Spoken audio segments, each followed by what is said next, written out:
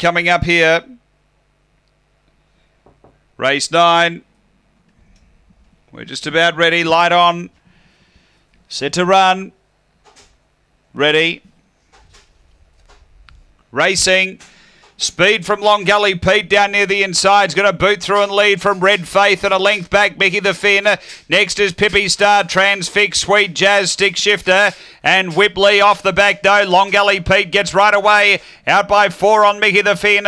Then came Red Faith, but on the turn it's all the fave. Long Gully Pete clear of Mickey the Finn to second, and Long Gully Pete won it by 5 in around 22.50. Mickey the Finn second, third Red Faith, and then Pippi Star. Next is Sweet Jazz. Behind those, Whipley, Transfixed and Stick Shifter. And that run is 22.55. Long Gully Pete, nice win. Numbers 1, 8, 7 and 3. Long Gully Pete, Paula Herndon, owner trainer. A fawn dog, August 2015. KC and all Long Gully Libby, number 1. Second, going to 8, Mickey the Finn. David Hall, a black dog, February 2015. Lochinvar Marlow, Where's Ruby?